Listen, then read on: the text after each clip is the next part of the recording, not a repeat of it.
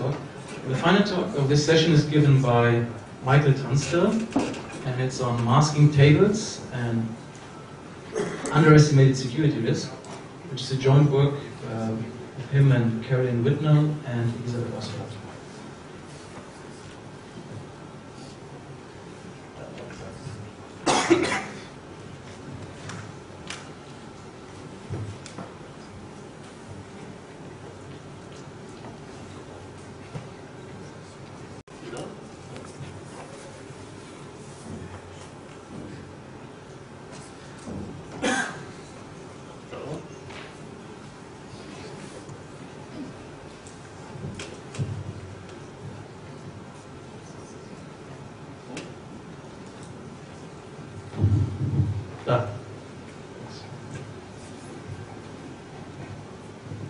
So continuing the theme of sidechain analysis, when conducting a simple differential power analysis, we base our attack on the observation that an instruction manipulating data may consume more or less power depending on the Hamming weight of the data that's being manipulated. For example, this instruction here, we can see different Hamming weight levels depending on different power consumption levels depending on the Hamming weight of the data that it is manipulating. So what to do with this? Typically, we will take a bunch of acquisitions, and for each one we'll predict the Hamming weight of the output of the SBox in the first round for a given key hypothesis. So only making a hypothesis on one byte.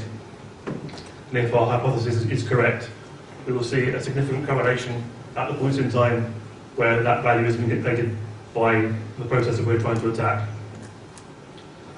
And then for incorrect hypothesis, we'll see something like these grey traces in the background where no significant correlation is observed. And then as we increase the number of traces, we get a better distinction between our correct and incorrect hypothesis. So countermeasures for this, we're going to state things that are much simpler than the countermeasure described by Tom just now. So the first thing that was proposed was just an XOR with one random value. We XOR this random value with your plain text going in, maybe choose another random value to XOR with all your key bytes, and then you manipulate all of your plain text and your key such that every intermediate state every intermediate state is manipulated, XORed with some random value that is unknown to an attacker. This poses problems, as described by Tom, when you have a nonlinear function. So for an SBox for AES, you're required to construct a table in memory. So we have our SBox S, we're XORing an index with a random value R, then the value at that index is then XORed with another random value S to produce a table in memory S prime that we can then use to correctly compute an AES. So another proposition was to use affine masking for AES. We're using the structure of AES. So two masks again. One is a multiplicative mask and one an additive mask, where we're obliged to construct one table that allows us to map X to Rx XOR R prime. And a second table is then constructed S prime, where the index and the data itself are masked using our map. So in all cases this has to happen before we can actually compute our AES. And moving on to higher order masking schemes. So as Tom was saying, we often have more than one share if we want to have a higher order resistance. So in this case, for the second order masking scheme, we have two random values. Here R1, R2 that mask an index, and should be S1, S2 will mask our data. But in this instance, this table has to be constructed every single time we want to do a table lookup, as if this only produces the result of one byte, and we have to then change the random values to avoid leakage. So these things can be very, very costly.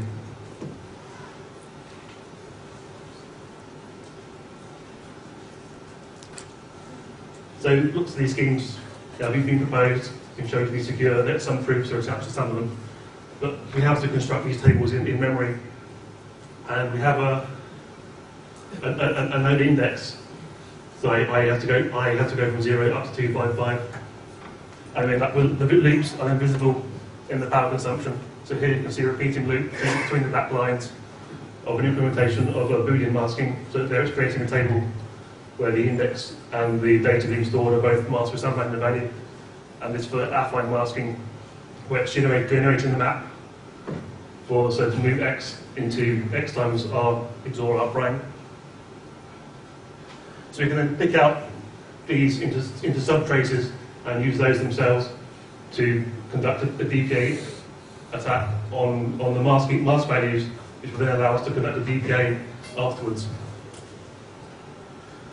So we have two implementations, one on an ARM7 microprocessor and one on an 8051 microprocessor. As you can see, the mask recovery is almost perfect, with this being the number of bits that are incorrect. So for the address mask going in, the result of the XOR with our index was our random value, nearly always correct. Here for the data mask, always one bit wrong for some reason, and we were completely unable to find out why. But in any case, this completely removes the masking, and you can conduct a standard DPA afterwards, taking the mask values into account. And we have similar results for affine masking. So countermeasures, what could you do? The intuitive thing to do would be to propose some function f that controls the route that I take from 0 to 255, so that the hacker can't form hypothesis on I, which is harder than you would imagine. Because we propose three different things. So you have a random start index. So when you generate your table, you choose a random value k, add that to each index, and compute and generate your table like this. Or as a random walk, where you have some function where you compute lots of operations, so that it's the table generated in some random order, governed by lots of random values. Or a random permutation, a proper random permutation that you use repeatedly,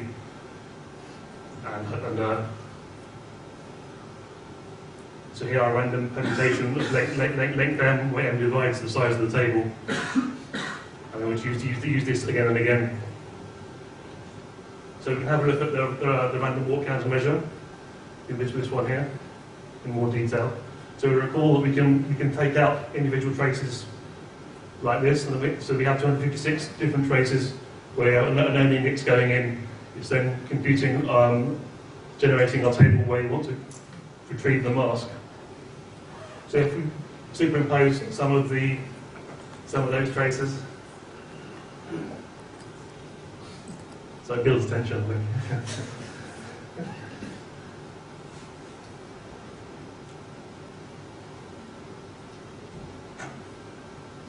So these sub-traces are 2,000 points long, and I superimposed 4 of them here, so you can see they have the same form.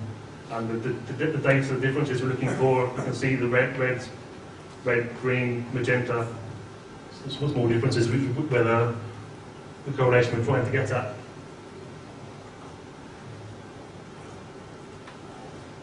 So given that the process was obliged to compute this, we can divide it up into the different operations. So x is known, this is our index going from 0 to 255. W being some fixed random for our single trace. So for the 256 possible values for W, we can compute a correlation trace. And here for the correct value of W is the red trace, and the incorrect ones being the grey traces being behind. So there's 255 grey traces there. So I'm sure you can see what's going to happen next. We just move along to the next operation.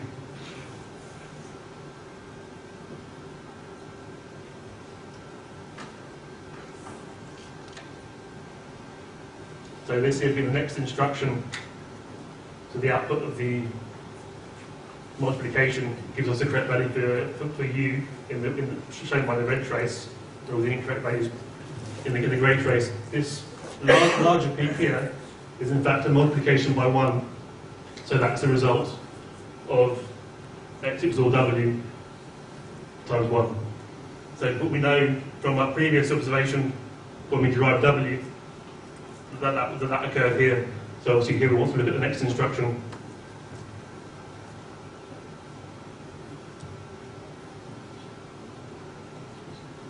And then doing the same thing for the addition of y, we have exactly the same observation where we can derive the correct value of y, and just before we have an addition with 0.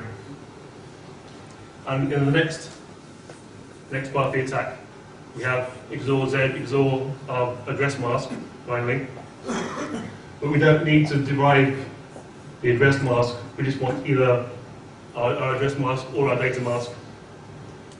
So we look for the XOR sum of Z and M1, and because we can compute S, we'll look at the output of S, because this will have no linear relationship between all of these functions. We won't get any peaks beforehand, and we get a good clear result for the correct value of Z XOR M1, which will also confirm all our other hypotheses. So if we see no clear peak here, clearly something has gone wrong, and we have to go look at the lower rankings values for previous masks. And then finally, we can get hold of our data mask, which again is the red trace. So this would be being the value that you would store and then use to enable your DPA attack afterwards. So you'd have to do that process for each trace you acquire, so like 1,000 traces, and then use those mask values corresponding to each trace to conduct a DPA. So obviously, if we have a random start index, we're essentially doing the same thing, but much simpler because we just have one addition with the random value beforehand. And as you can see, the error rate is quite small. The majority of cases we have 0 or 1-bit error, which is negligible when conducting a DPA afterwards. And so these numbers were generated with 1,000 traces. 1,000, yeah.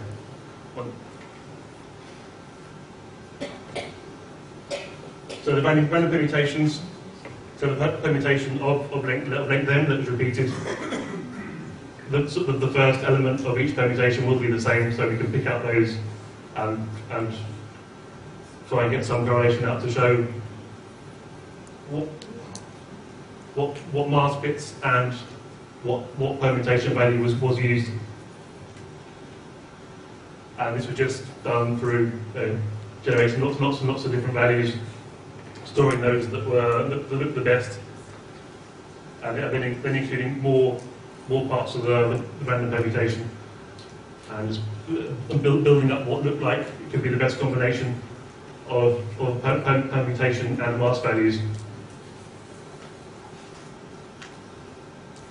And in the case where the permutation was 32 bytes long, we ended up about 16,000 combinations that we kept in memory to try and get hold of the correct mask in the end. So here are the error rates for permutations. Short permutations, the error rates are quite low. As you can see, as the permutation length increases, it tends towards a binomial distribution.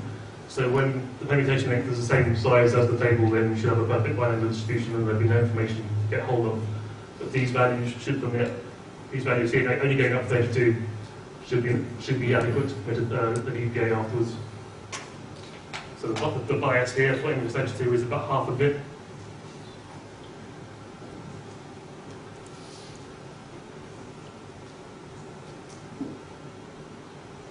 So countermeasures were said near impossible. We've sort of run out of ideas.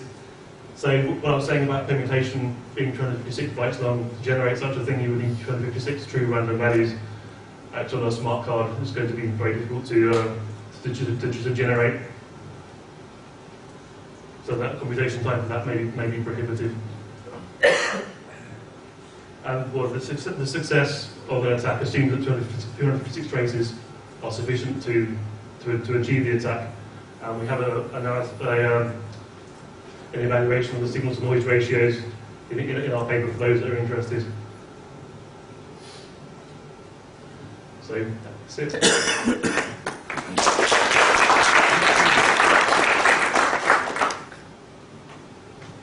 Thank you for the talk. Are there any questions?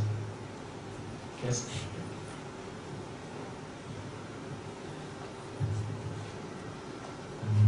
Did you try to compare your result of attack with more classical second order attacks? No, because it's not second order attack. No, but Yeah. did you compare the efficiency of the attack? You could mount a second order attack with on these implementations, right? Sure. But what the second order attack, you end up with a correlation coefficient of say about 0.15 or so. And there, when if you remove the mask, you're back up to 0.7, right, as you would for a first order attack, because you're just pushing the mask to one side. Right? Yeah, that's right. But so you should have a better distinguisher for a smaller number of traces. Assuming that's possible. That is right. If you manage to remove completely the mask, I mean, if you assume that you're able to retrieve exactly the mask during the table recomputation, but maybe on very noisy devices you are not able to do so. Also, for some very, very low noise, like some of your devices, one of your devices is very, like there is almost no noise. That's the 851 chip.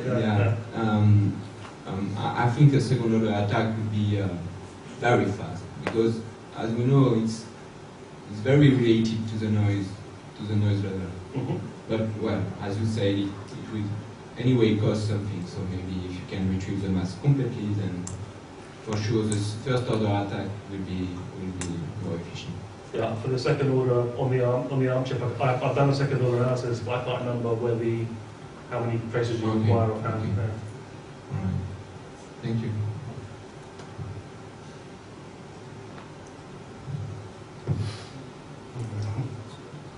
Behind you.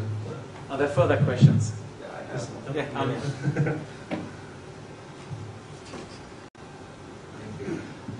If I have understood correctly, you recover the masks, right? Am I right? Then in just 256 traces, you try to recover a mask for every trace. Or you do something else? No, you have one trace from which you take 256 sub-traces. So your mask is then fixed for those 256 traces. The mask is fixed for all sub-traces? Well, yeah, because it's from the same trace. The random value within one trace will be fixed, but you're using it multiple times. Then you do mask reusing, right? And you have the same mask for the subsequent spots in one round, for instance, or? Well, yes, because standard Boolean masking, for example. Okay, then so there's no mask refreshing. You refresh this box, mask this box, or let's say mask table, not so frequently, right? Well, that makes a difference. Since you have to recover the mask, right? But for every sub-trace, let's say you need to know the mask. But you suppose that all the masks are the same. Yeah, because the mask will be the same in each sub-trace. Then how frequently you recompute the mask table? Never? Well, there's no need to recompute. Not as an attacker. I don't understand the question. As a designer, in this design that you have attacked, right? You have a design that you have attacked. In this design, you refresh the mask, refresh the mask table. How frequently you do it? But the thing is, you would pick one instance where the mask for the table is refreshed or created, and you attack directly afterwards. So if it's refreshed or recreated afterwards, you don't care about this. I mean, so. And you attack on the part that you refresh the mask table. You recover the mask which is used to refresh the table. You go back to right.